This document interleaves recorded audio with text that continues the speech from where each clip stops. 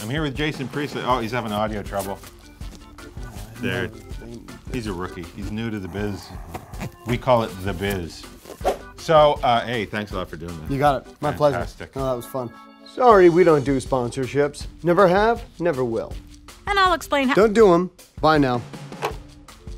The hell's his problem? I like doing cartoons. Cartoons are fun. It's Mr. Cahill from Redwhip Been working here 30 years. I still can't say that. Redwhip Licorice. What's your character, Mr. Cahill, in this episode? Well, Mr. Cahill is an executive at Redwhip Licorice, and something happened in 2009 that has scarred him to his core. Is there a difference from an acting perspective, preparing for a live-action role versus an animated role? I didn't have to do a lot of heavy research for this one. Lazy bastard.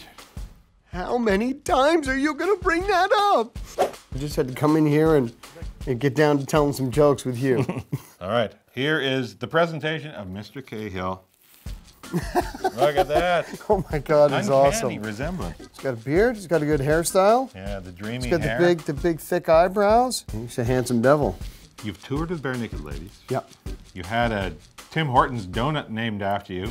Now, an appearance in Corner Gas animated. What's the most iconic Canadian moment of those three? This one, right here. Yeah. Finally making an appearance on Corner Gas. There it is. I'm done.